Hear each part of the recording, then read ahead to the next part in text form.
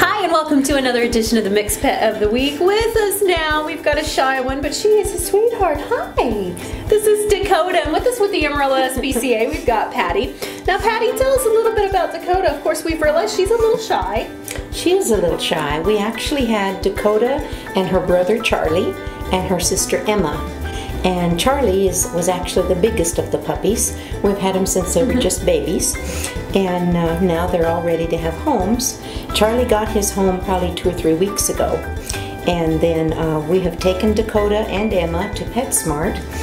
And they weren't adopted at PetSmart. And so now Emma has been adopted by the same people that adopted Charlie. So they have a brother and a sister. But we still have Dakota, and she's a sweet girl, but like you said, she's pretty shy.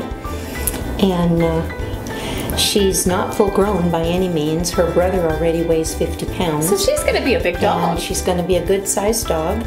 We're not really sure what kind of a mix she is, but we think some healer. You can kind of see the red healer here in her a little bit. And but she's a pretty thing.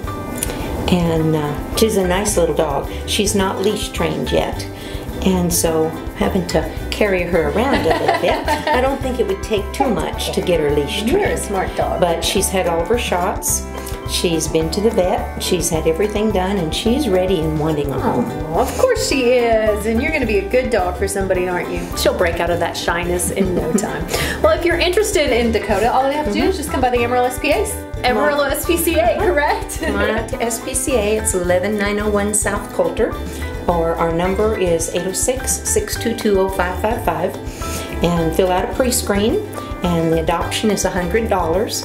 And everything that's included in that is she has a microchip, she has her rabies vaccination, she's been spayed, and everything's done, all of her shots and everything.